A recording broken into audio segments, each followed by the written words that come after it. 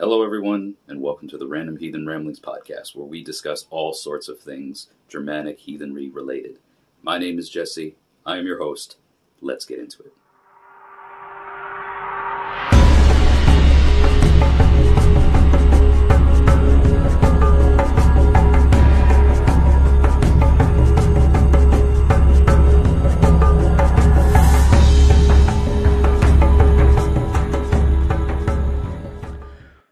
Well, hello, hail and hello, everyone. That's a great way to start the podcast today. I can't even get the first word out. Hello. But the show is, I guess, halal? I don't know. I don't really know what halal means. But anyway, hail and welcome, everyone, to the Random Heathen Ramblings podcast. Great to have you back.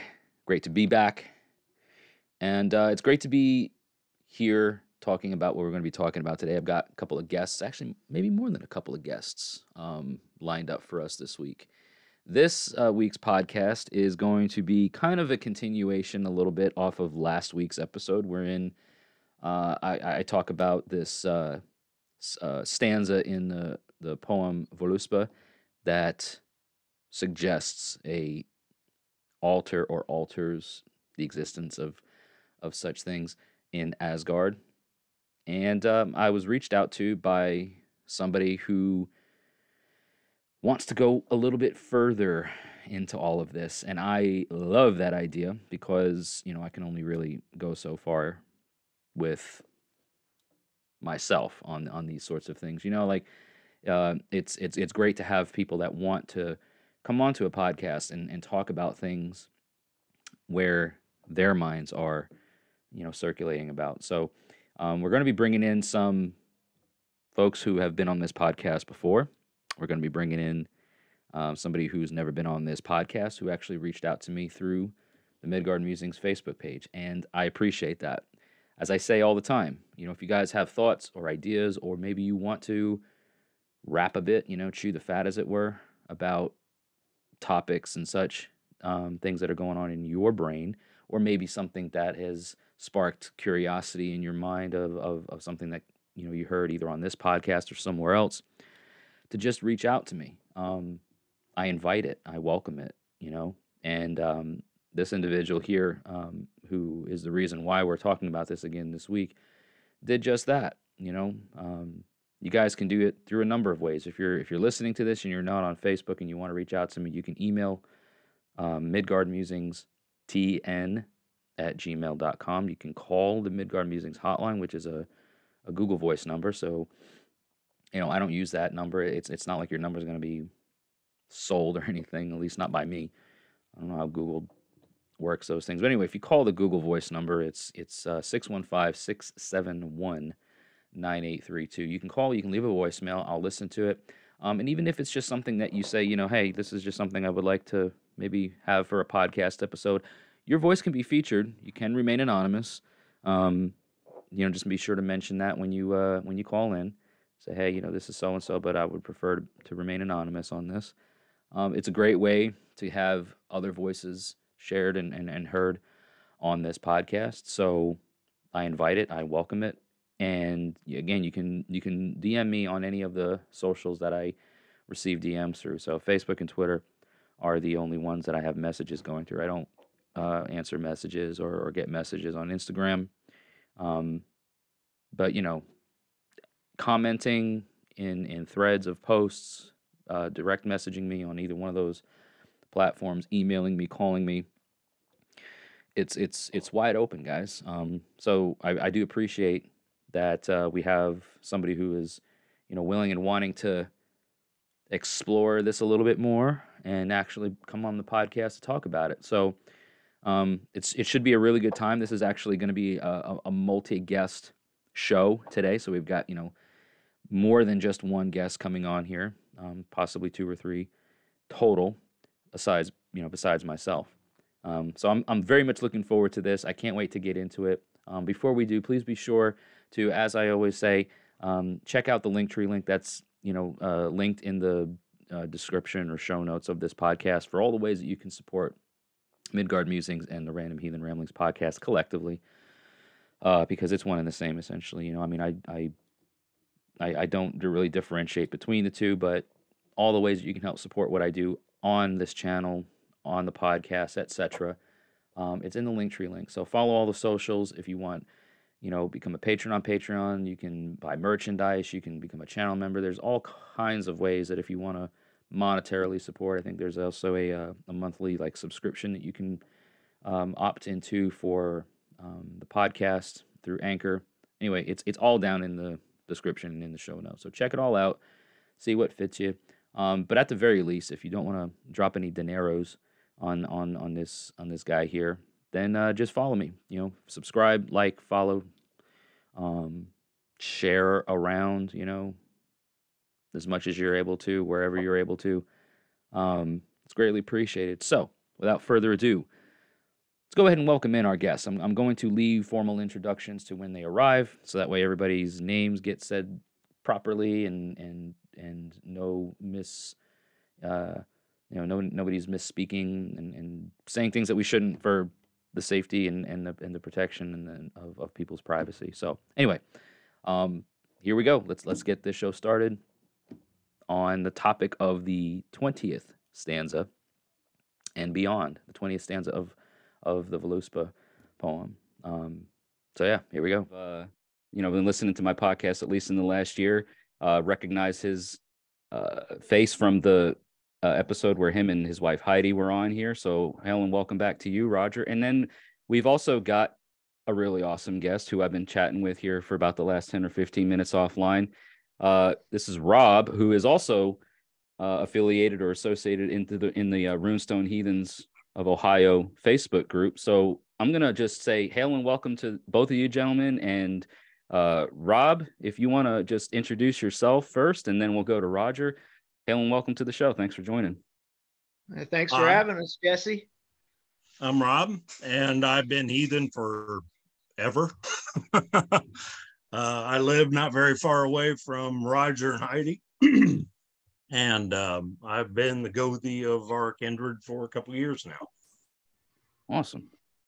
I got to say real quick before we go on, I mentioned this to you before, and I hope you don't mind. You've got the best Gothi aesthetic going on here. I mean, the long silver hair, the everything, very wizardly looking, guys. Right So for those that are not watching this, if you're just listening to it, try to picture like Gandalf from Lord of the Rings if he got rid of the beard and tried to channel his inner Hulk Hogan. He's got this wicked long cool Fu Manchu man, silver right. white, just great. So yeah. I also have a three-legged cat, so a three-legged cat. Yeah, that's interesting. He's my familiar. Okay, gotcha. And then we got Roger over here, who's again just awesome guy. He's done a lot of really neat lyre songs and stuff in the Runestone Heathens group, and you tap into that bardic sort of skald energy. Yeah, I'm inspired by that, and working on my own things, spending a lot of time developing the lyre skill, and I'm getting ready to work some magic to create a wight who is going to help me with poetic inspiration. I'm getting the runic inscriptions ready to do and got a wight carved. So that's taken a little bit of time here recently for me. But yeah, Rob is he's been a great help on my path, teaching me. He's been my main go-to person for the most part. Talk to a few other people, but I always generally run through Rob first. And we got through Runestone, we founded Twin Rivers Kindred a little over a year ago, and been going pretty strong. We've got some luck behind us, so hopefully it stays that way. That's great to hear. So yeah, I was talking to you mainly, Rob, and then you joined earlier before we started, recording this. Rob here, he was talking earlier about how he's been Heathen. He said forever. I think around the late 80s. Late 80s, right? About 88, somewhere around about there. And which is I mentioned this to you before, but I want to just share with everybody. It's awesome for me to share company in this way, like this virtual company. with people who have been doing this for as long as I've been alive, because generally speaking, the audience that I keep have just been with people that have been doing this for as long as me or for less time as me. So I feel like I'm the youngest one out of all of us here, and so it's an honor for me to be in your guys' company. So I just want to say thank you. You've been heathen longer than me, Jesse. Okay. I've only been heathen a couple of years. Honored. I am honored to be here. Yeah. It's I think a mutual honor for all of us, right? Just in that context, I think we've each done things that would carry with it deeds that would bring us honor. Right. I would like to say that much. That honor is something that is recognized as through living, through doing, through action, through deeds. Exactly. Yeah. I would say that we're all here collectively, meeting in an honorable way. So good stuff. Yeah. We're all hardworking pagans, that's for sure. I'll concur. I'll drink to that. Right. So Rob, you actually the reason why we're all here, Rob, you had reached out to me through Facebook, commenting on last week's podcast about the altars in Asgard, or other altars in Asgard, and the kind of the conversation that that topic sparked. So if you don't mind, I'm going to try to just take the back seat here. And what was it about that particular episode that you wanted to reach out to me about and further a conversation in? Well, it's a loaded question. Yeah, big question. So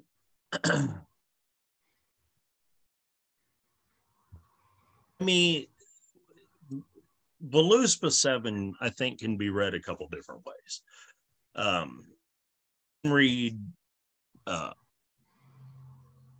We can read that first as like the first part is unmistakable. Hitus Asir all Ideveli. The Asir met with themselves, Hitusk, on Ideveli. Now, Ideveli literally means like the plain of renewal or the valley of renewal or something along those lines. Vol is kind of a strange word. Yeah. And see, I thought that it was, and maybe this was just a misinterpretation from what I had read. I thought it was like field of deeds, or where deeds were done, where the Idavol. And maybe again, I was just off on something else that I misunderstood. So you're saying that Idavol it is a compound word, right? It is a compound. The vol is pretty obvious. The vol is valley or something along those lines, or field or vale or something, right? Yeah, but the Ida is from a root id, meaning renewal. Okay. And this is, I think, put forth by Jan de Vries, but I would have to double check on that. But so at any rate, that's not the problem. Then now we have an issue. Okay. And if you want, I can share some screen. Okay. Yeah. Let me. I can pop some stuff up here. Yeah, I'm actually going to stop my side because I'm pulling it from voluspa.org, and that's an Old Norse to English, or English to Old Norse, or something, iteration of it. Maybe you've got something better, something that's going to be easily comparable to Old Norse. Yeah, to the English. Yeah. I got Chisholm right here if you guys want to talk about it. Whiteboard. Give me a second to get my head and ass kind of wired together here. Yeah.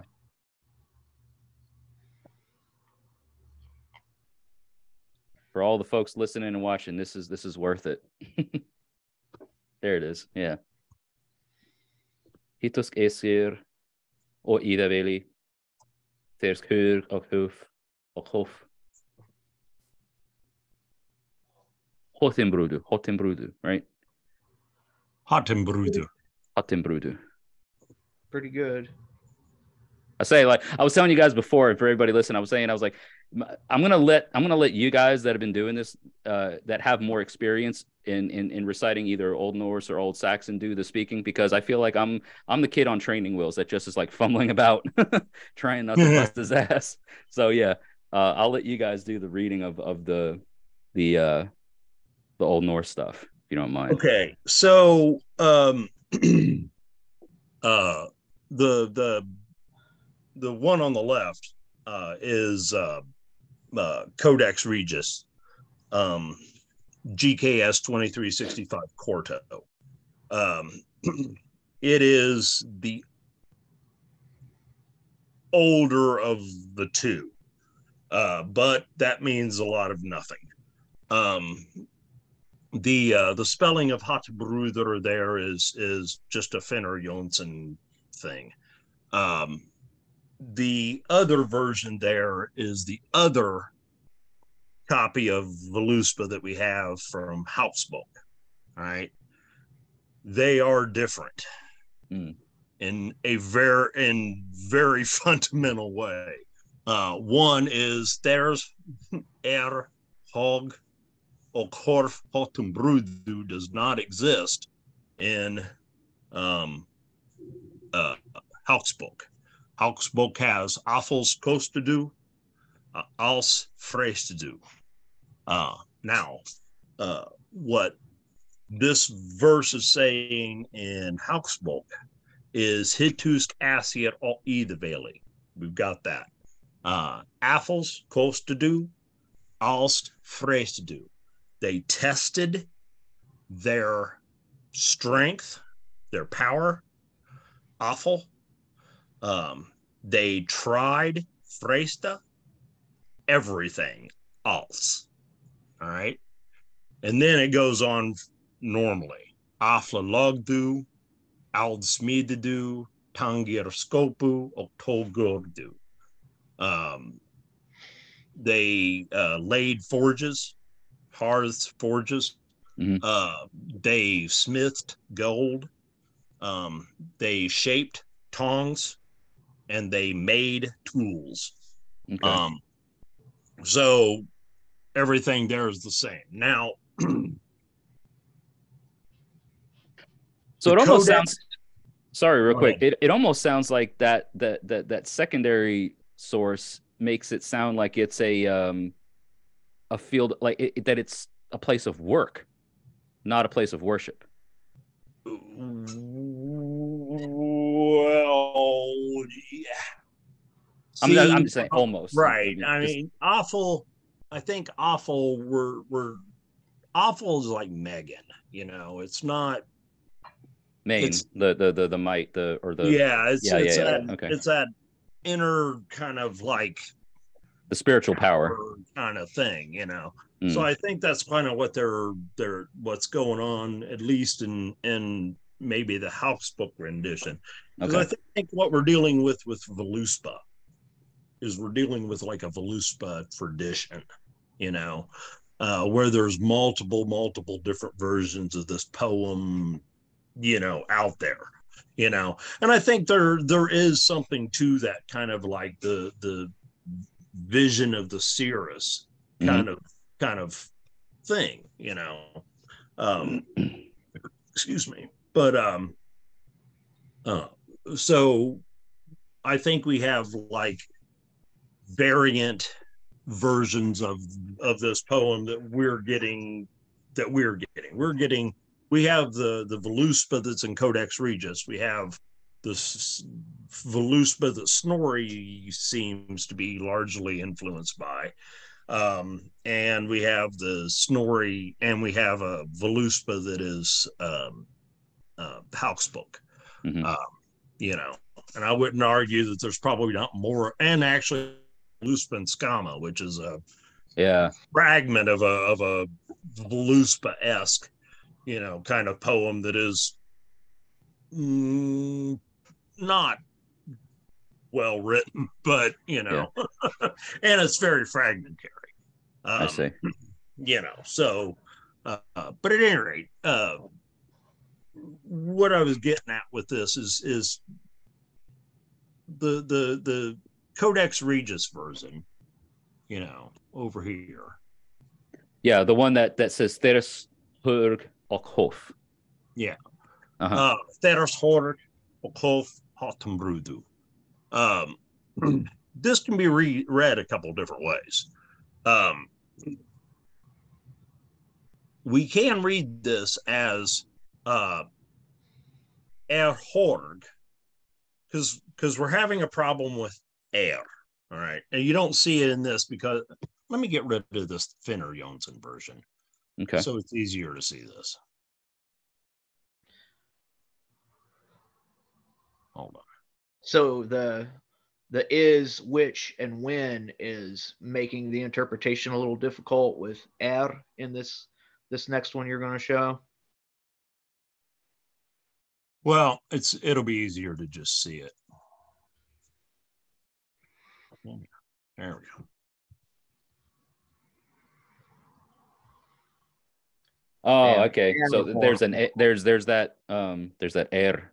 Yeah. See, Finner Jonsson kept in his edition when he did his, he went out of his way to make the edit text look older than it kind of is linguistically.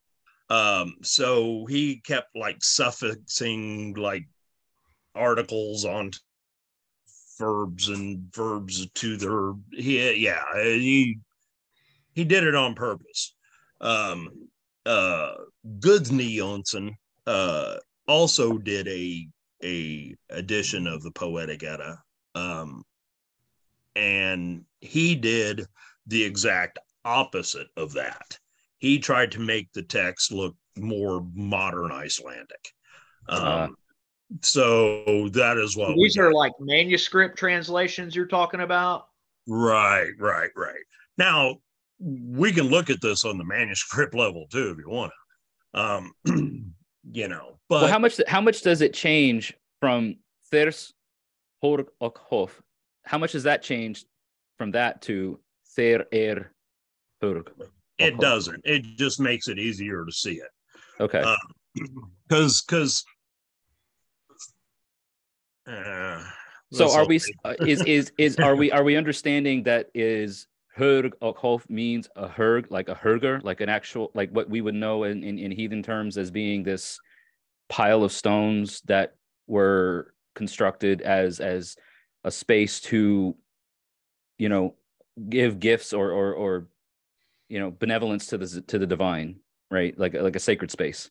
I think it's possible to read it that way, but I think it's also to read it as referring back to Ida Valley itself, and referring to it as Ida Valley itself is a holy pile of rocks. I see. So the veil, Okay. the veil, or the valley itself, right? The place itself was its own holy place. So it's nothing that the gods built. It was just that way already. Right. Interesting. That's a very animistic kind of concept there. Right. Because the other part makes perfect sense to as a sentence in and of itself. There Hatenbrudu Hof. They high timbered, however you want to translate Hof. I mean, temple, building, whatever. Yeah. Some sort of structure where ritual was performed. We can split hairs on how many people you could get in. Right. Or whether you got people in them or not. Yeah. So I think that is a possible way of reading this, is that we're dealing with like Horg in modern Scandinavian or modern Icelandic, I'm sorry, is referring back to Ida Valley. And the other part of that is another thought, another kind of sentence.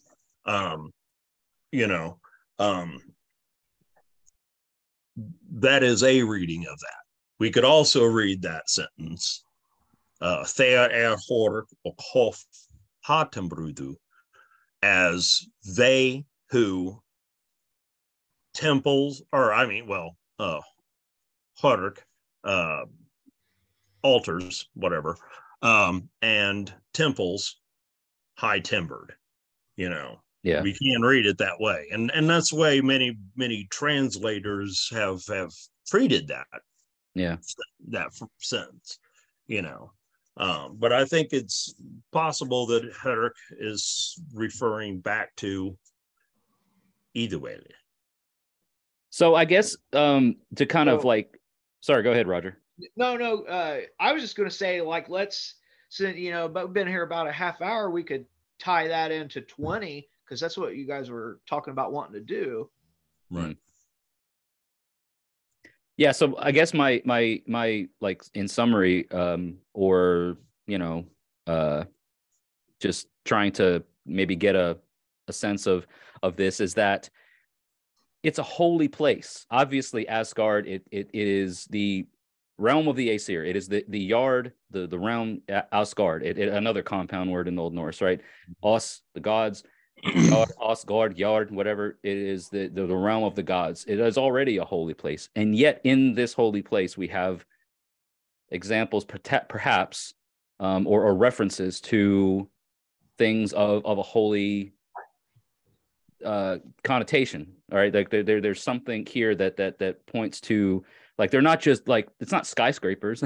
You know what I mean? Like, it ain't just, or is it like the realm or the respective homes of the gods, right? Like Thrutheim or like Thor's not Thrutheim, but like, you know what I'm talking about? Like the different homes of the gods, the different places that each god has, like Thor has his place, and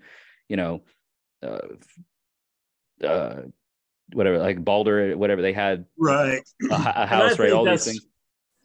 And I think that's exactly what's being referred to in that particular stanza. So maybe it's not the fact that there are altars or temples that the gods are sacrificing to something greater than themselves are. It's just that it's a reference to the fact that here in this place there are other things going on. Like there's homes that exist of the sacred, perhaps. Right. And I think what we're dealing with is like, let me get a thought in real quick here. Go ahead. With talking about Ethabolar, I thought to myself, well, what else happens at Ethabolar that's significant in the lore if this is this place that has potentially was already holy when the gods were creating everything? Then I went and grabbed Simek real quick, and it says, after the end of the world at Ragnarok, Ethabolar is the place where the gods assemble in the new world. So when everything's destroyed, it's like the concept of that which is way holy is still, it cannot be destroyed, so I don't know, interesting insight. That's an interesting part to add to it. Yeah, thank you. Right. Now I kind of think that's what they're the next kind of like referent to what might be going on with this, like altars that they possible, whatever the hell the high timbered Hof are.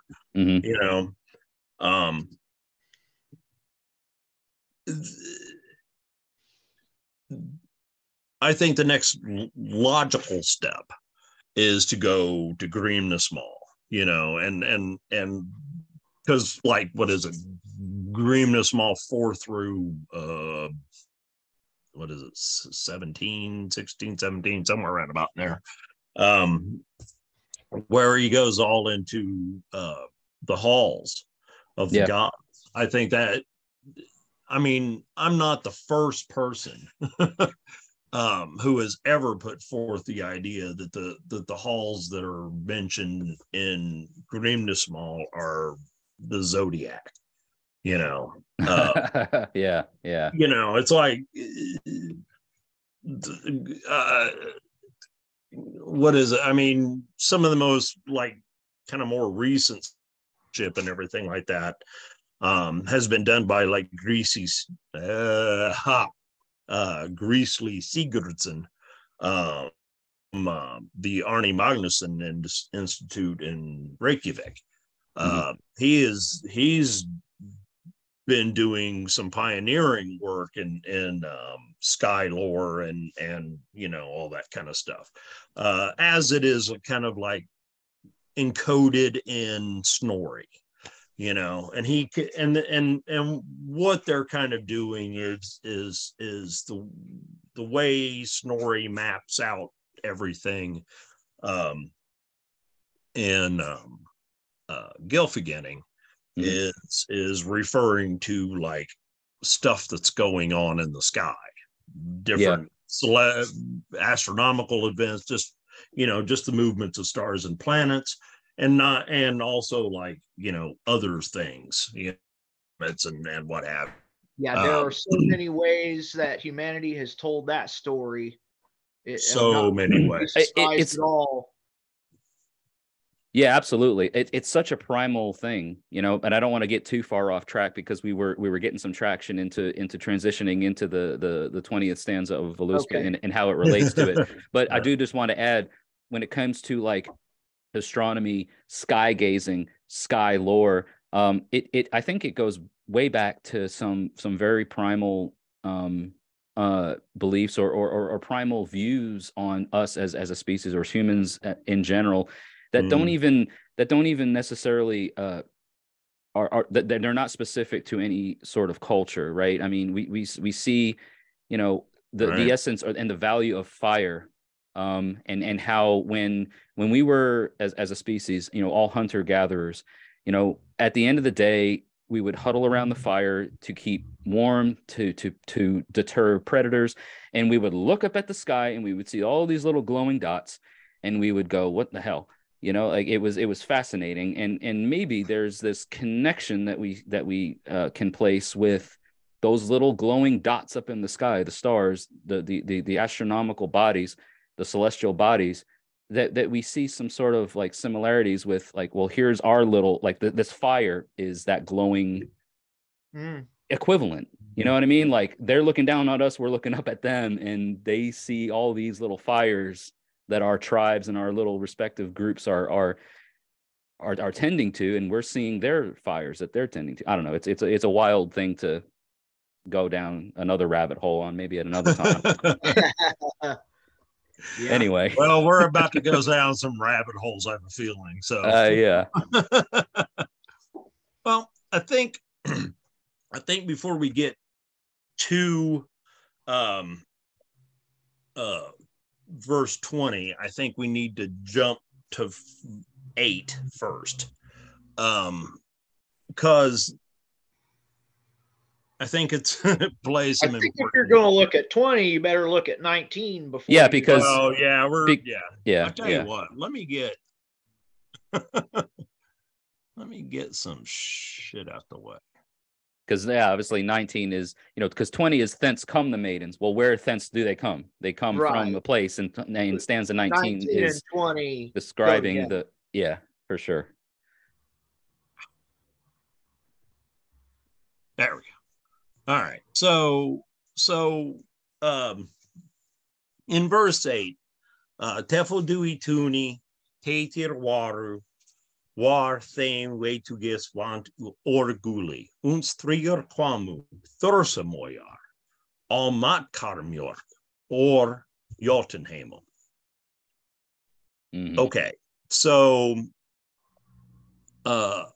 this is the first arrival of the 3 Moyar, the 3 young girls. And they are going to show up several different times. All right. Now, the first time they show up is here. And they like put an end to the good times, the Aesir have made some stuff, they have some tools to play with. They've got some gold to hang out with. They're hanging, they're chilling. It's good time, Teffel Dewey Tooney, they're playing games in the hall, everything was great, there was no want of gold, until the three Moyar come. And in this case, they've come from Jotunheim. Now, Jotunheim, I think we get a little like bogged down in like these kind of like images that we see in like the books and on the websites and all that other kind of stuff, where we have like some kind of like, monstrous, almost like, something different than what the gods are, aesthetic to the Jotun. But we get this idea of like Jotunheim is like this kind of like, evil place, or dangerous place, or whatever. And I don't think we should probably hang out there too hard. I think with Jotunheimer, we're dealing with like, in this case, we're dealing with like out there, they're from out there, beyond Emir's eyebrows, Okay. just Sure. out there somewhere. Now, in this case, they are described as Thursa, and I think that is just meaning that they are dangerous and powerful, not necessarily like Thursas, in the way Snorri we would interpret it, right? Yeah, because I think it wasn't really until Snorri got involved that the concept of the giants or the Thurs being evil inherently came into the mix. I mean, they are gods. They are of divine construct, at least to the degree. They just don't have the focus areas of the Aesir. The Aesir are order, whereas the Jotun are anti-order. It's more chaotic. Is that right? Is that a fair assessment, or am I? Well, I think we got to worry like tossing around like order or chaos as kind of like these, because really, when we think about this, when we really roll off all the kind of weird stuff, what we can consider as the Aesir are probably maybe best understood as a war band of Jotnar, because Jotnar are just, they're all Jotun, It just so happens that some of those Jotun understand reciprocity with humanity, or at least reciprocity with other beings other than themselves. In the sense that Jotun means eater, right? Right. Yes. Yeah. Oh, Jotun it means eater. Giant is a horrible translation of that. Yeah, word. Yeah, it is. You're right. But I don't really think of them as like anti-gods. The Thursar, those are much like the Aesir are a war band of Jotnar. So are the Thursar. Thursar, though, are antagonistic towards us, or us, but like everything, they are antagonistic beings, and although they're, they and their kin and friends live fine in their environment. We cannot. So, I mean, we have that's an issue. So at any rate, these powerful beings, these three female powerful beings, come and like get the Aesir off their asses. To not get too pointy, but because it even says in the following verse I think 9, Thal Gengeregen all Rockstola, Gen Helugod, Okum that Gatusk. Then all the great holy counselors, Reagan is a weird word, went to their doom seats, Rockstola, the great holy gods, Gen Helugod, and debated about that amongst themselves, Then they contacted dwarves. All right. Verskildi dwerga, throat skepia, or brimus blodi, ok or bloens legium. Who should of the dwarves, the people of the dwarves, give form? Yeah. Out of Brim's blood and out of Blue One's legs. So it's like now so it's like they've got all these things. They had all these tools, right? They made all these things, and now they're playing, and then here come these powerful female forces that are like, now go to work, god damn it, right? Like quit playing games. Right. I think that's the Norns. Those Moyar are the Norns. That's what I think. I think that is a good enough word for them. I think there's a lot of words in Old Norse that kind of like refer to these beings. Ausinya, I think, is also a word that kind of refers to these beings as well, as in Valkyria, but not in all instances. Sometimes the Valkyria are those kind of like battlefield, things of Odin and all that other kind of, Do you think? Do you think that I'm gonna try to get this word right?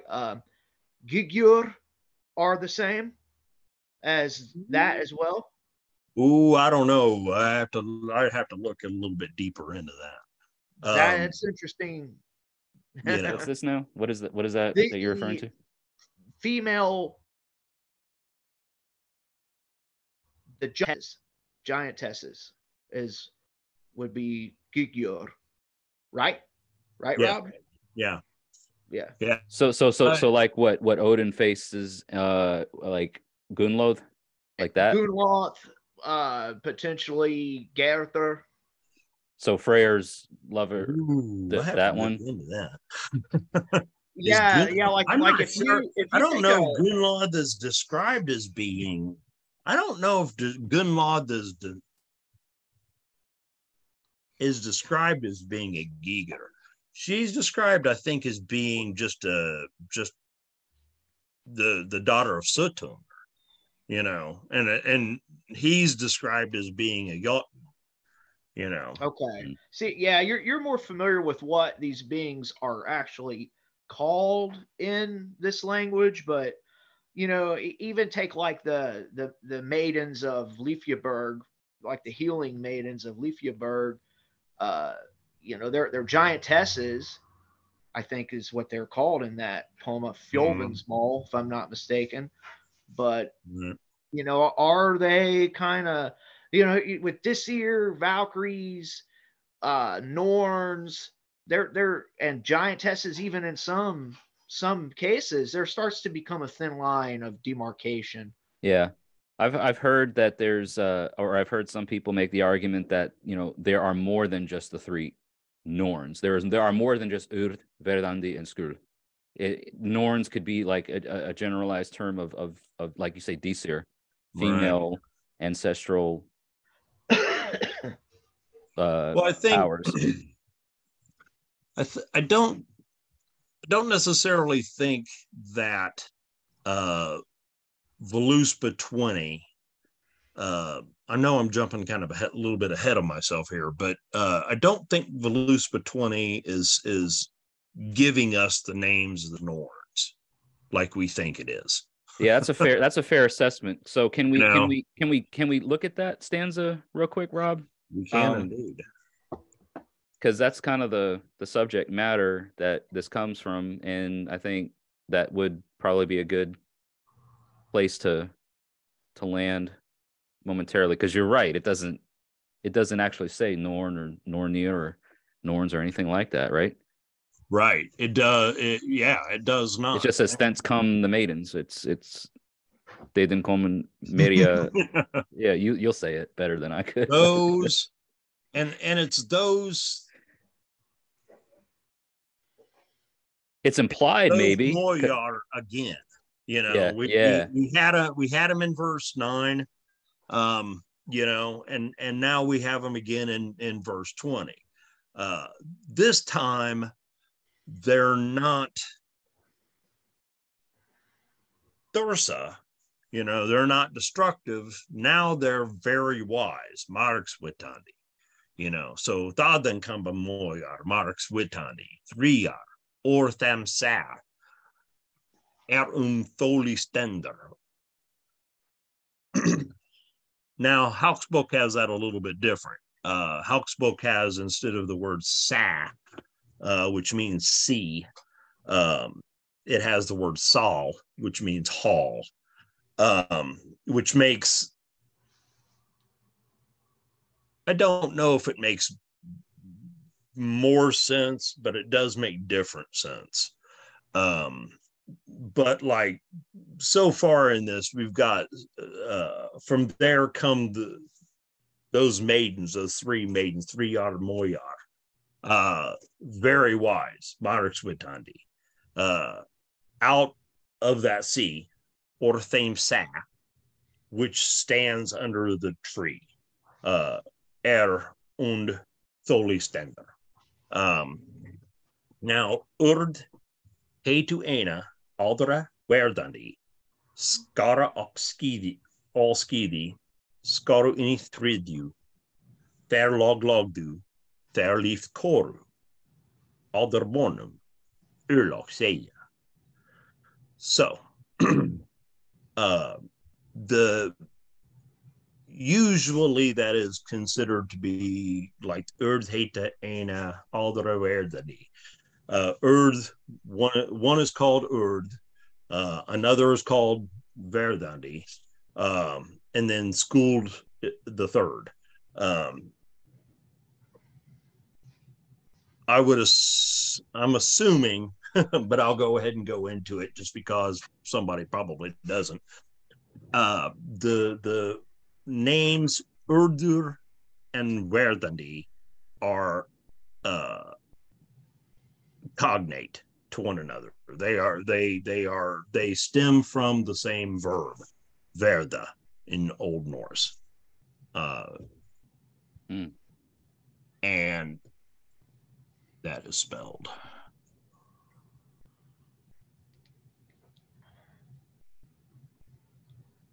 Yeah. That verb. All right. So verda. So that verb means to become, you know, and right, the things that are happening, right? The right. What is becoming, like what's happening becoming, in real time. Right. What's going on, what's happening, you know. Urd is built from the past participle of that verb, meaning her name means what has become. Like what's already happened, essentially. Right. What has already happened, what has turned, what has come into existence already, maybe. Verdandi is the present participle of the same verb. And her name means what is becoming. And then Skuld is from an entirely different verb, which is this weird class of verbs called modal auxiliaries. And they're the verb that schooled's name comes from is skulu, which means should or must or ought to or something like that. But it implies obligation. Mm. And so the in so before we hop there, all right, so in the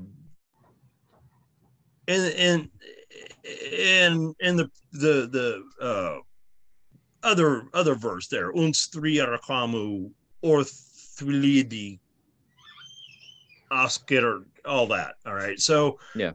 The last part of that, or the last few lines. So after the Duergatal, all right, and a whole bunch more things are made throughout the cosmos. You know, the scale of this is a little difficult. You know, so in the process of like all the shaping that the dwarves do, they put together a bunch of living stuff. You know, the gods come, I don't know, inspecting the work, you know, okay, kind of thing. I mean, they made some stuff. They sat back and chilled.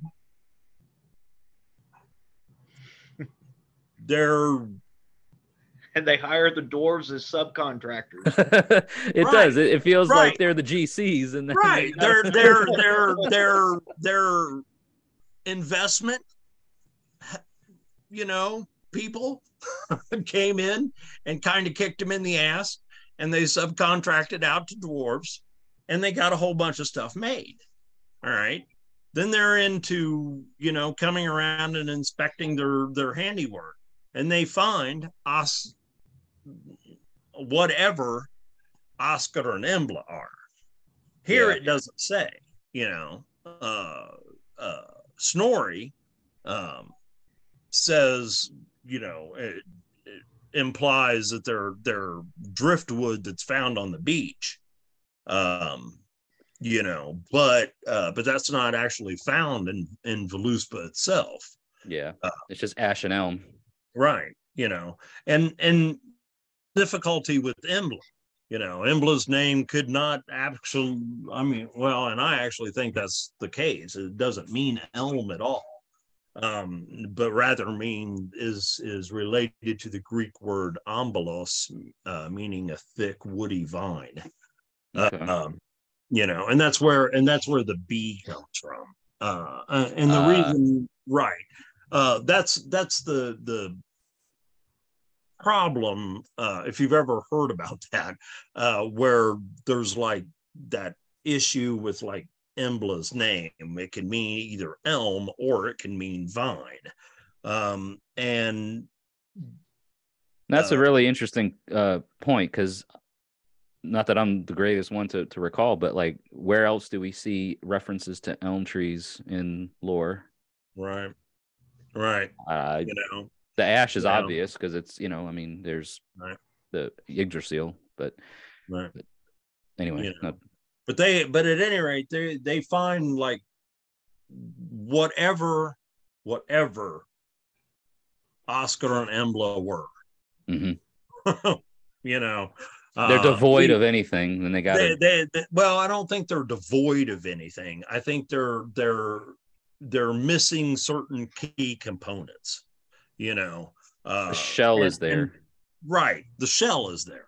You know, and then the god, they give him the gifts. You know, and all that. We know the story. Yeah. And those are very specific gifts to give Oscar and Embla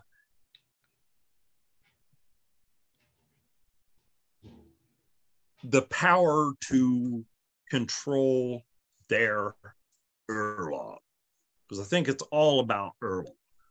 You know, it's all about those layers that you're going to lay down. Mm-hmm.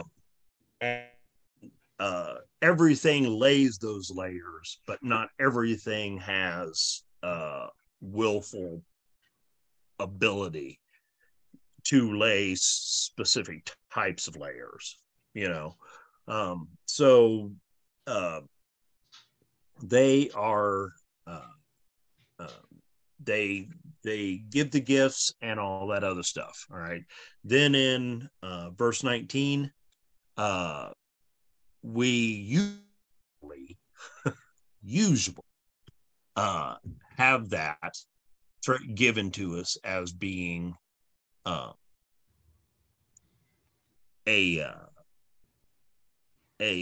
reference to the name of the world tree, Yggdrasil, right?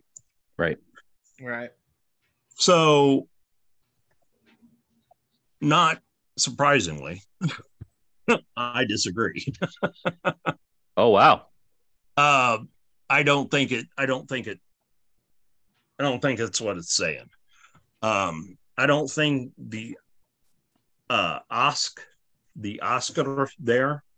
I think the Oscar there is the same Oscar in the previous verse, or the two verses before. I'm sorry. Yeah. You know, So Oscar is ash, is it not? Right. You know, because I know ash to stand. You know, I know she is saying the vulva in Mm-hmm. this. She is saying, I know ash to stand. Right. Now, Yggdrasil is a weird ass word. Yeah, it is. In Norse. All right. And it is often translated somewhat rightly as being like terror steed, you know, something along those lines. Because Drasil is like this poetic word that means like horse. Thus saith Zoiga. And Ig is a known name of Odin. Eager. Yeah. Which comes from Ugar, meaning terror, you know, frighten or something. Isn't one of his names or kennings is like the rider of the tree, or because he hung from the tree? Right. Yeah. Right. Yeah. You know, so the Drasil part, the reason Drasil means horse poetically is because it's based on a root that means to support, you know. So it's the thing that supports or holds up something, you know. The tree, which is a kenning for a man. Right. You know, right. And how many places are, you know, men referred to by trees, you know, in kennings? I mean, everywhere, every poem. Yeah. You know, so It's not uncommon at all. Right. So we're dealing with like I think in this name, even though it should be Yggdrasil, you know, there should be an S in there. It is, I think, alluding to it's referring to Oscar as being the support of terror.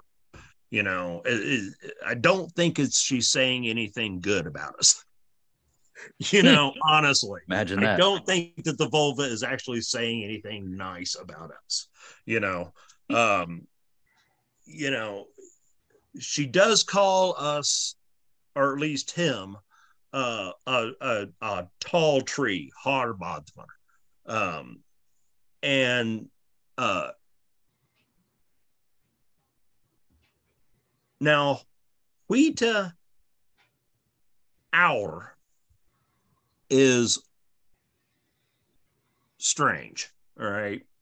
Now, our is mud or clay or that. And I think that is kind of like referring to these kind of like layers of Urlaw, right? In a metaphorical sense. Whitter white, right? is well, it is cognate to our modern English word white. But at this point in time, it doesn't really mean like the color white, like we think of it. It's more referring to things that are like bright, you know. Kind of like how Heimdall was mentioned or as being the Hvita, whatever. He was like the brightest of the Ross, yeah, absolutely. You know, so same word there then, right? Right. So yeah, it's the same word. So he is sprinkled with these with this shining like layers, you know, the ability to lay down this kind of stuff. All right. Thadan Kama Dugbar, there's a dollar falla, there comes the dews that fall in the dales. I think that is probably a reference to blood and bloodshed in battle, to be honest. So like kennings basically is what we're hearing here.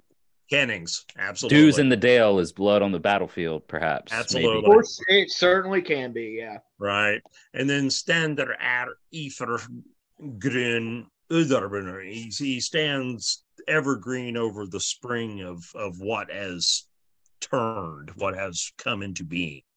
And a Brunner, for those who don't really kind of know that, but Brunner is that kind of like, it's a spring head well. It's a well built over like a spring head where there's moving water through it. It's not one that you dig down. It's not stagnant. Yeah, it's not a stagnant well. It's a moving water. So that's kind of a visual sort of this thing. Is just symbolism layered upon symbolism. Layers upon layers of symbolism, you know. So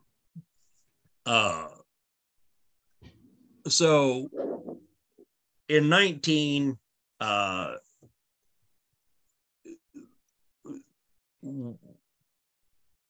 our predecessors are doing stuff.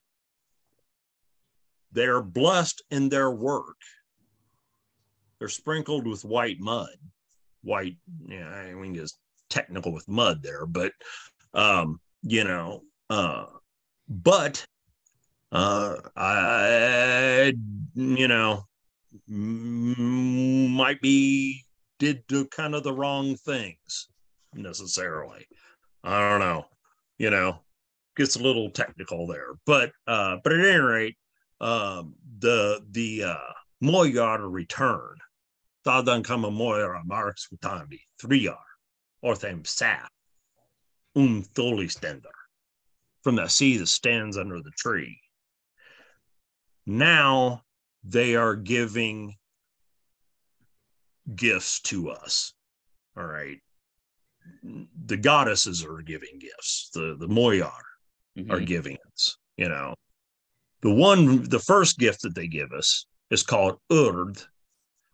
And the other, Adra, is called Verden. All right. This, I think, is totally connected to practice of spell and divination and all that other kind of stuff in there. This is how to see how actions reverberate, you know. What well, yeah, I mean, how things are reverberating. Yeah. That is a fascinating interpretation. Yeah. No, I mean, keep going, because I've got something that's brewing in my mind that I want to say, but I want to wait for you to finish the rest of the stanza before I say it. Right on. All right. So they scored on thin strips of wood, skidder. skoru skidi, and then schooled is obligation. All right, it's one thing to like do a bunch of spa and get a whole bunch of like feel goody information that makes you like, I don't know, a happy heathen, right? But schooled says you need to do that. You need to enact that in the world. You need to make those things happen. You know, they're long through. They laid down the laws. They chose life. Fair, kurulif. For the son or of this with the sons of men. It's kind of I think it's kind of a with because it's a use of the dative there, alderbornum. You know, but I think I think they did this in like conjunction, Yeah. you know, with things. And then the Urlog Seges is like they spoke the ancient, you know, they said the ancient like layers. So kind of hard to, yeah, it's kind of hard to get like Urlog into like modern English because right. is weird. I've heard people try to say, oh, it's just the Norse equivalent to fate, and I'm like, yeah, it's not the so Norse much equivalent to fate. But those are people that are largely, I don't think, really understand what the word fate means. So here's where I was here's what I was trying to like. Here's the thing that was like mulling around in my brain as you were talking about this. We are the shapers of weird. We are the ones that define. You want to call it destiny, fate, whatever. Like, because again, it's hard to equivalate these words into a modern brain, into a modern thing. But it's like we're the ones that are shaping it. It's there's a set beginning, there's a set ending. We're born and we die. That's it's the start point and the end point. All of this shit in the in the middle, we're shaping that. We are the shapers of weird. Is what I was alluding to, like as you were talking about, like, and what you were saying really kind of reaffirms that in my mind. It's like we have that power. We were given that power through this process, as it were. It was laid down in the creation myth for our primordial selves to have this power to shape life, to shape existence, to shape our own and the weird of others, of like everybody that we interact with, that we tie, you know, interaction, that how we have interactions with and all that, we shape it. Yeah. All right, and I think that's why we get those kind of like stuff with Havamal, where we get those kind of like, you know, return gift for gift, and, you know, treachery for treachery, and blessings and all that other kind of shit, you know, and lie for lie. Huh? I was gonna say, if you take your interpretation there, that like spell or divination or the ability to kind of see some of these strands in some type of magical way, the reason that is such, okay, so with that gift and being able to do that in that A to B, born to death, and then we are shaping this weird, what you have is you have a debt too that comes with that, with the ability to be able to see that take place and work on these abilities. There's a debt to be paid, you know. So the reciprocity. It's almost like a sorrow that you would carry with it. Right. Well, I mean, right. I mean, well, I think there is like, you know, I think there's like a heavy thing to carry in those kind of like sorts of things. I think that's why like we have that kind of stuff in Havamal where there's like, you know, better than say bloated, you know, it's better not to ask than to over sacrifice, because ever does a gift look for a gain. Always there to deal this gift. Better at oath and say, oh, so it better unsent than over sacrificed again. And thunder, and in the verse even says, slaw thunder overreached. Thus, this is stuff that Odin lays down, so yeah, I mean, there is that. It is a heavy, like, kind of contract sort of thing. I think that's what kind of that verb blota. This might be getting a little off topic here, but that's what I think that the verb blota is probably referring to. Why it's a different verb than soa, but they're both mean sacrifice. It's clearly two different things. So I think what's going on with blota is like fulfilling your part of the contract. You go ahead. I'll say, could it be that blota has the connection to, like you're saying, the fulfilling your part? There is that blood is needed. There is a blood connection. There's something of a tangible connection within ourselves that is required for that part of the sacrifice. Well, I don't think we need to like associate blota and blood necessarily. The verb blota. We know that bloat. Bloat was done with blood, but blota is its own thing, is what you're saying? Well, okay. So where do we know that bloat was done with blood?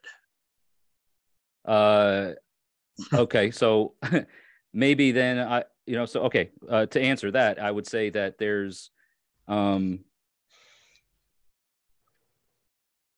what is it? Is it in the Heimskringla saga that word, particularly bloat, is mentioned, that bloat was done at, like, say, Yule, right? Like, bloat was done, and that the blood was sprinkled. And look, I know that Heimskringla saga is right at a certain period of time, and we're looking at the Christianity influences of things. So maybe there's some bias to that. But my understanding was that bloat requires blood. Animal blood, not human blood per se necessarily, but I mean, right. See, we're going off into some other things too. I think this is where Christians got it wrong, but I think they, but by the time they were writing the sagas, I don't think they were purposely getting it wrong. I think it was just they just didn't know what that word really implied anymore. They knew they had like stories in their families where, like, their great grandfather, something like that, when he arrived at Iceland, started like sacrificing, started doing blota again, or did blota, and he was a great bloatsmother or something along those lines. So, like, when the saga says so and so, and he was a great sacrificer, that's going to say, Alcond war bloatmother, right? Something like that. Okay. Right. So he's they're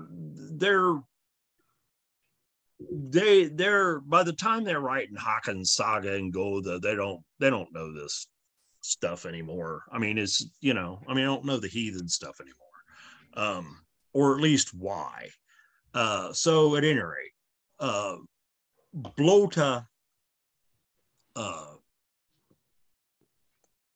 it can involve blood. Here's the thing.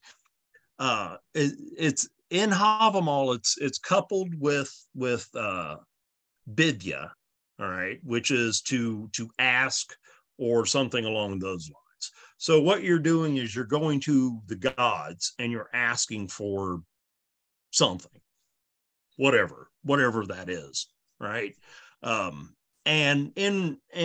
you say, as part of the thing, I will give you 3 goats, if my crops do well, what the hell ever. All right, my crops do well. All right, I give my 3 goats. That's blota. All right. It can also be, I'm going to, I'll raise a statue, I'll raise a god pole, to you in honor, if you grant me this, wheel boon, whatever, so there, and then likewise you get that wheel or boon or whatever it is, so you erect a god pole, and you put some extra oomph into it, time, energy, resources, right, but not necessarily blood all the time. But right. again, Yeah, you're not going to make a god pole that's this big. You're going to make a god pole that's taller than your fucking house, Right. kind of shit, Yeah. So I think that's what we're dealing with like blota, as far as a practice. It's the fulfilling of the contract that you entered into with the gods. Right. Or whatever, because a lot of these people, when we look at like Nama book and stuff like that, where we get those stories of like, Uncle Einar, who is the great bloat's mother kind of thing, right? All these are guys and families who just traveled from Norway, left everything that they knew behind and settled in a new land. They made it across the North Sea alive. Yeah. Yeah. They offered sacrifice when they got to land. Right. Well, they did.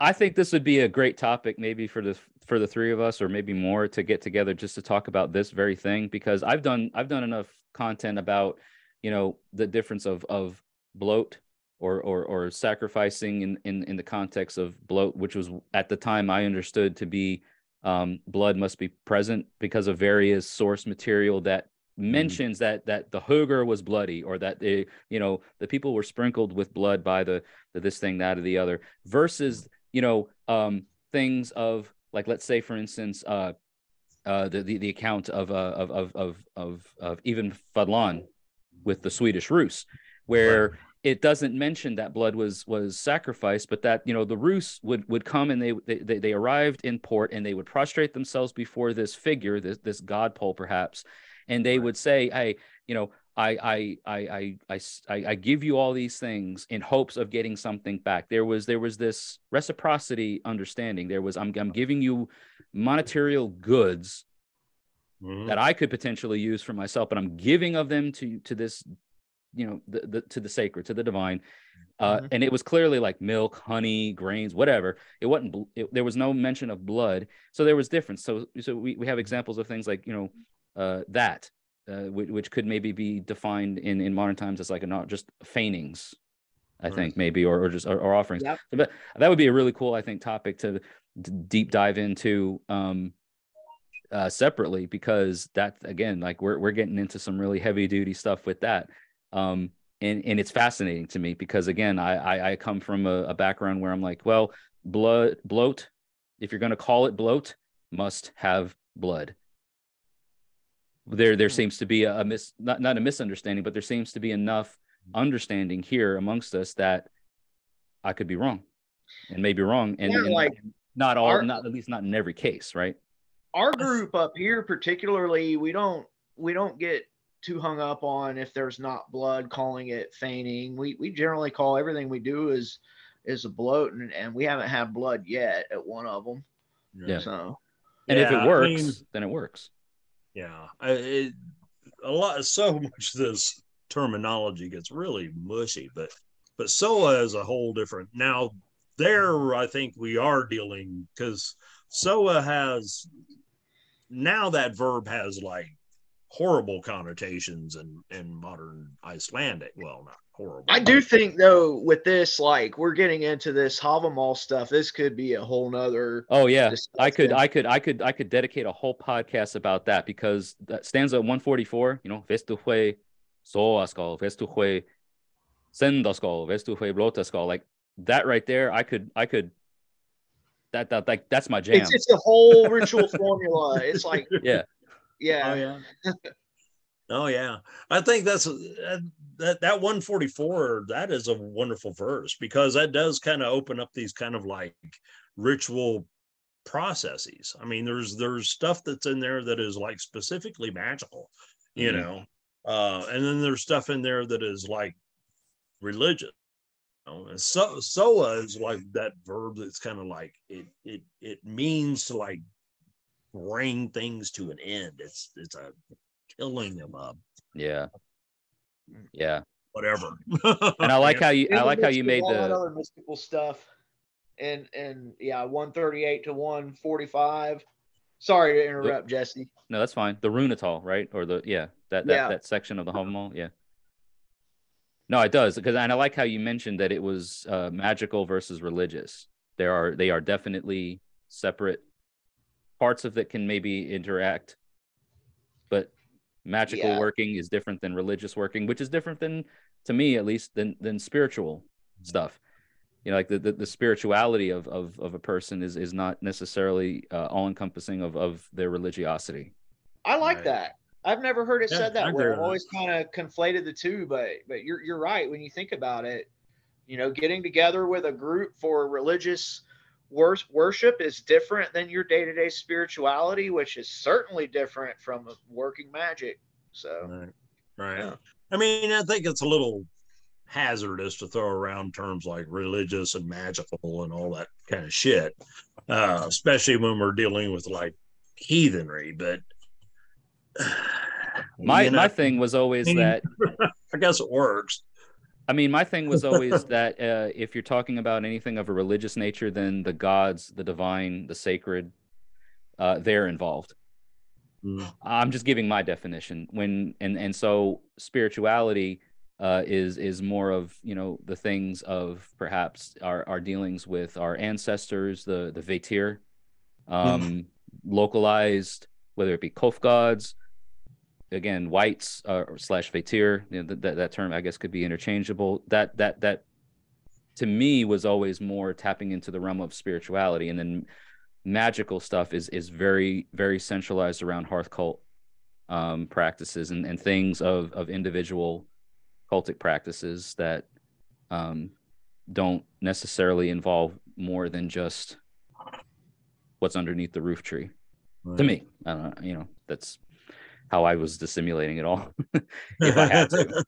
I've always looked at like magic as you are now trying to, like, Crowley's definition of create change in conformity with will is kind of what I think magic is. And I mean, sometimes I do magic. I'm going to do magic before too long with this aforementioned rune white that I'm making. Right. Which is a cultic practice of you, right? Well, I definitely developed my mode of operation with how I like to do these kinds of things. I was looking at my runic inscription. I drew it on before coming on here, and it's like, you can tell when I write runes, they look the same. It's like a signature, like my handwriting. Yeah. Oh, yeah. I mean, I did magic tonight before I got on with you guys. I put a bunch of things into a centralized pot, and I used fire to sear the flesh of a deceased animal, and then I consumed it ritualistically, which is what I call dinner. Right? I was in the kitchen. It's magic. I did that same ritual. Imagine that. Imagine that. Yeah. Look at that. Mine was look more like pizza, but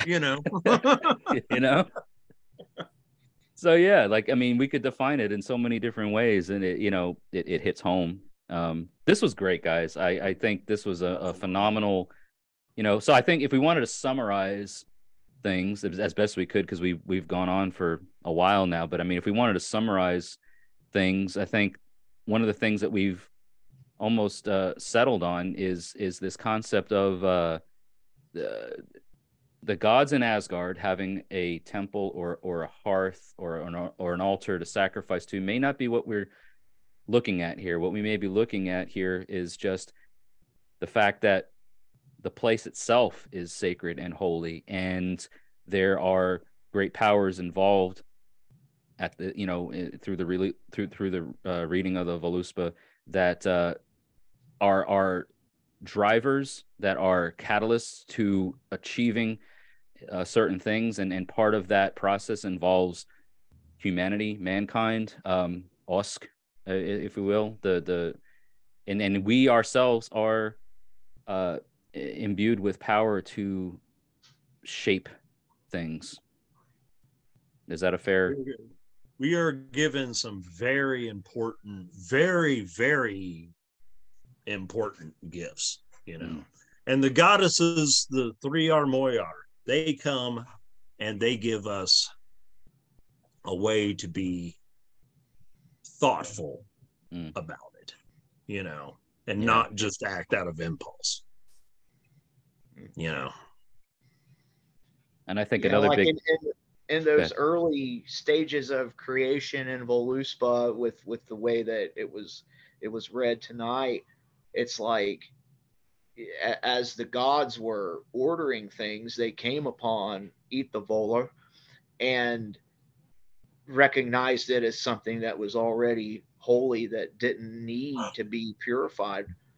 It was just that way already, and then it comes back at the end of Ragnarok. It's I love that idea. I just love that idea. I think we're dealing with like evil, or just kind of a side little footnote here. There's also the realm that the dwarves dwell in is called Svartalfheimr by Snorri, but that's only in Snorri, and only occurs one time. But a place that is referred to numerous times, referring to the dwarves, is called Nidavel, and it literally means below the valleys, under the valleys. So what you're dealing with is, like, I think what we're dealing with is kind of magical separation here, but above you have the Idvil, you have this shining realm, shining, powerful place of existence where the gods and light elves and all that other kind of stuff dwell. And then below that, Nidavel, below the valleys, is where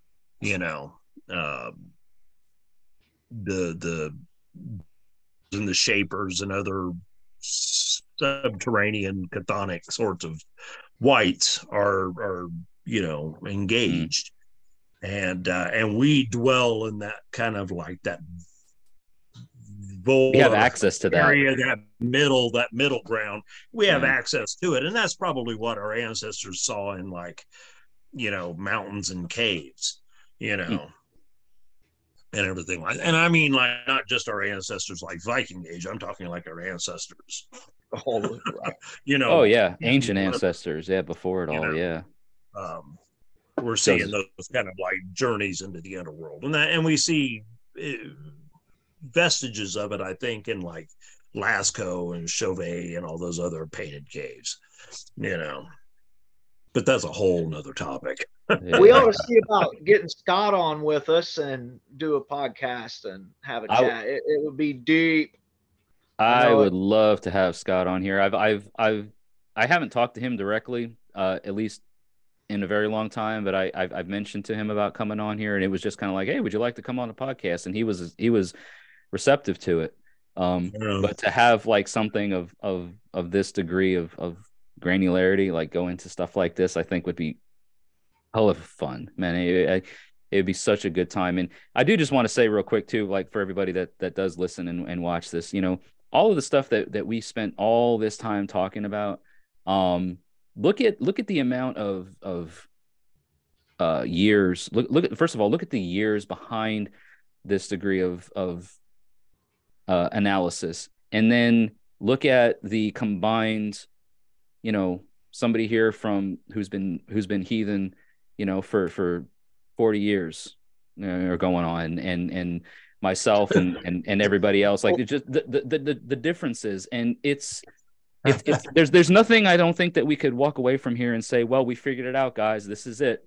Right. It's largely, if not entirely, shared UPG, right? As long as we're coming into it saying as such. But I think that a lot of what is being shared here is deeply rooted in strong source material in terms of like the linguistics part of it, right? Like, I don't know nearly as much as Rob does here about the linguistics behind it. You clearly, that original language is impressive. Very impressive. I mean, he clearly knows his way around the linguistic side of it, which does really help paint a clear picture of how we should be looking at things, or way to look at things. Because you could come up with all kinds of stuff, which has clearly been done over the centuries. Everybody's come up with their own ways of looking at things. Tonight, we got a chance to really do a deep dive into what in the hell are the words that are being used here? What do they mean? What could they mean? How could they be interpreted? And then what do we get from it all?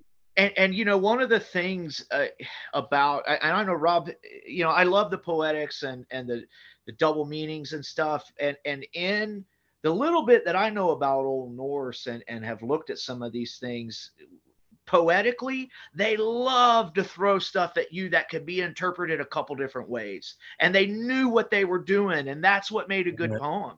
And so now we're scratching our heads 1,000 years later, learning a little bit about Old Norse, way away from the culture, way away from the original understandings of it. And it is absolutely an enigma wrapped in a conundrum. And it's fun. It is floating in a sea of riddles. Yeah. that it is. Because, that's a good point, Roger. I mean, like, the ones that wrote it all down, I mean, they knew what they were talking about back then, and they're like, watch this, guys. Watch what I'm about to do. They're going to really love this when whoever it is that reads this, whether, a year, 2 years, 1,000 years down the road, how would they have known how long it would have taken for this to be analyzed? There was no way that these guys or whatever would have known that people over the internet would have been talking about this. They never thought we'd be this interested in this stuff. No, 1,200 years later. Exactly. And we have such a fragmentary, version of it. It's like it's like somebody, I can't remember who was put forth the analogy that it's like, we're archaeologists uncovering a shipwreck. I think in a lot of respects, we don't even know if we have ship parts. Yeah. It's like, we don't even know if that's what we're on yet. Could have been an airplane. Right. It could have been an airplane. It could have been a flying fucking saucer, right. So I think there's like, UPG is such a weird thing. I think you is one of those like necessary things because everybody uses it. Academia uses it. Everybody uses it. Because all of this is, but I think UPG is something that grows out of the lore, not something that works in opposition to it. We can't go with, I don't think we can, as modern heathens, approach this as going like, okay, well, my UPG is whatever, doesn't matter. Don't discount it. Therefore, something that is in Voluspa is in direct opposition to it. So Voluspa is wrong. No, that's just not really how that works. I think what we get is as we like our connection with the lore, both Eddas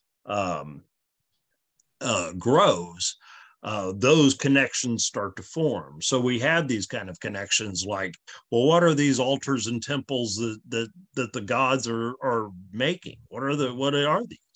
You know, it's possible that it's referring to something in Grimnismal, you know, that's also referred to in Grimnismal, where it's, you know, we're talking about they're building their own halls homes of the gods, you know, and all that kind of stuff. So, you know, I mean, now what the halls of the gods are is a little bit more speculative. You know, what we're probably dealing with is some sort of like Germanic astronomy, for lack of a better, with astrology. Right. That's a whole UPG thing too. Right. But it's one of those things that is so rooted in the core, like you were saying earlier, Jesse. We're looking up at the sky and we're seeing their fires, and they're looking down and they're seeing ours. It's so rooted in the core of humanity that to pull something out of it, like the halls of the gods being the zodiac, it's yes, it is UPG, but it's worth looking at. UPG is definitely, it has value.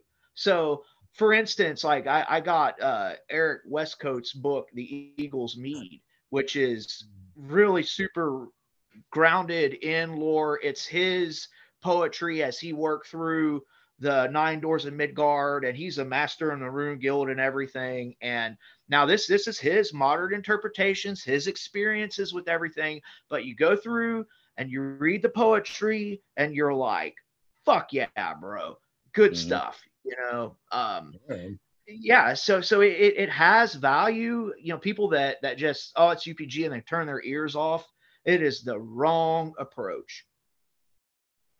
Yeah, no, and that's the whole thing to me is like, my whole thing is that UPG is absolutely valid as long as we're clearly defining it as such. Like, what I'm trying to say is like, hey guys, I don't think we've reached the point that what we've deduced tonight is 100% fact. I mean, we're literally analyzing lore.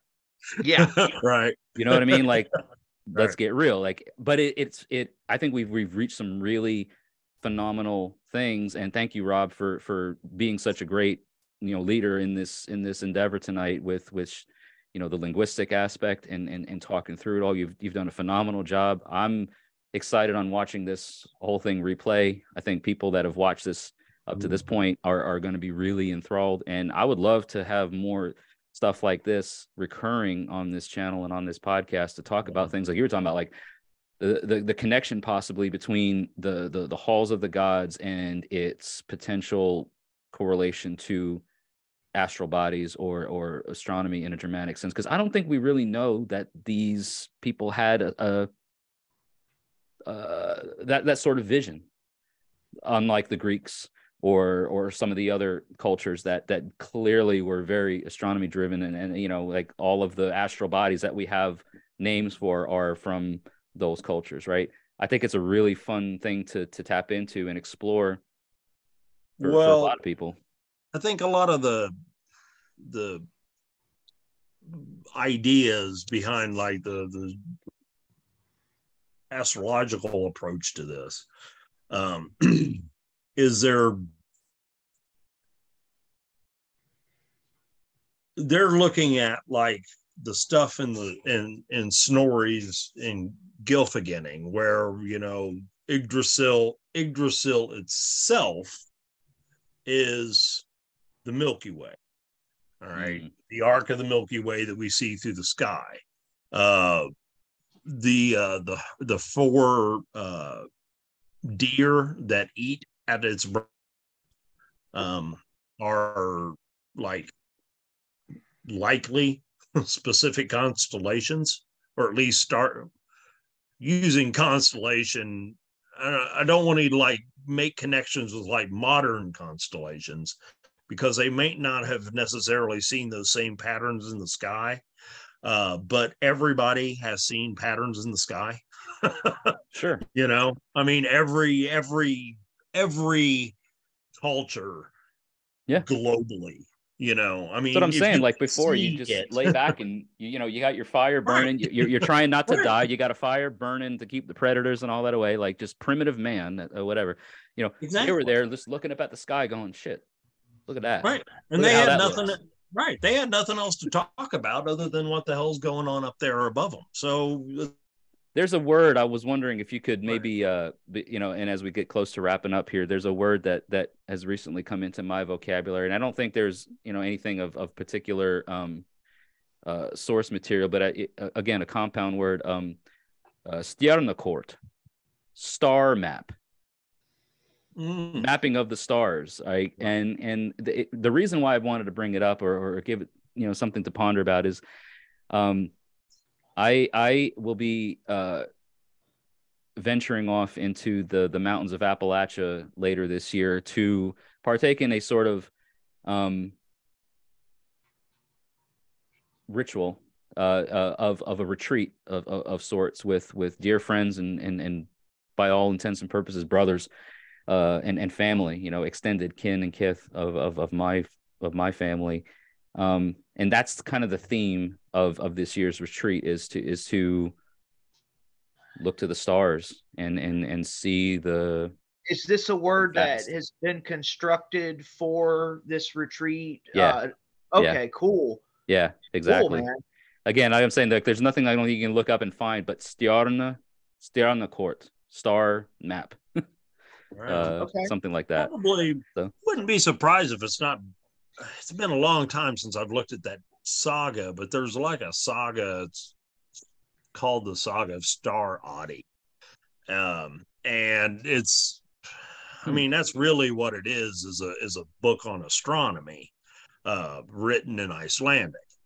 But it is not at all like Heathen. Germanic. It's not. Yeah. It's everything is like Sagittarius and Gemini, and Okay. all those kind of like modern. Well, not modern, but Babylonian, Greek, Mediterranean zodiac names, Yeah. Right. and all that other stuff, and so and that's just and it's late. It's I don't remember what, but I think it seems like it's in like the 15th, maybe 16th century. It's late, Yeah. So but there was, Pretty relevant. there were, I mean, it's a whole lot of speculation, but there was everybody who has ever looked, every culture that can see the sky has told stories about what's going on in it. Yeah. Yeah. It's no us doubt. looking. I think you're right. It's us looking up at the realms of the gods, just like them looking down at us. Well, it is definitely a fascinating concept, and for everybody listening, watching today, I hope that this was the extra time that we spent going into all this. I hope that it was a edifying thing. I'm sure there's going to be a lot of people that pause, come back, revisit it, whatever. Right, like so many things. It's like, hey, I can't spend all this time just watching this one. I'm going to do the same thing just because I'm like this. Right. This for me, I mean, just it's early in the year, but I mean, this for me in terms of the whole catalog of podcasts, like this ranks up here as probably one of my most meaningful and enjoyable conversations. This was great. Awesome. I I do thank really you. enjoyed this too. I am honored, Jesse. Thank you very much for having me. Yeah. It's great to be for Runestone and Twin Rivers to become friends of yours and to be forging these ties of Frith. And we gotta get it off the internet and meet in person one of these days and have some fun and drink some mead and all that good stuff. Absolutely, man. Absolutely. You guys aren't too far, respectively speaking, from Not where too I bad. am. I've traveled farther for less. Right. We'll make it happen someday. We've all got our means of communication. So If you guys don't mind, just hang out for a minute. I'm going to wrap this up on the podcast for everybody that's listening and watching, but don't go anywhere, you guys, because I want to touch base with you before we leave. But yes, everybody that's listening and watching, Runestone Heathens of Ohio, the link for that group is going to be linked in the description. So all of the stuff that, we talked about tonight, these are guys that are active in that Facebook group. So the link to that Facebook group is going to be annotated in the show notes of the podcast and in the description of the video. So be sure to check it out. And be sure to follow this podcast for more stuff, because I feel like we're going to be doing some more stuff with you guys of a similar nature. And so for all of you that are listening and watching, thank you so much for your support. Be sure to follow, like, share, and subscribe. Do all the things that the fickle algorithm gods demand that you do. And until we see each other again, may the gods burn continue. Sacrifices to them. Do it all. Just do all the things, And if you're worrying about doing too much, then figure that out later. Throw your vanquished enemies at their feet. Do it all. So yes, absolutely. Thank you all so much for watching and listening to today's episode. May the gods continue to notice you, and may your ancestors smile upon you. Hail. Thank you.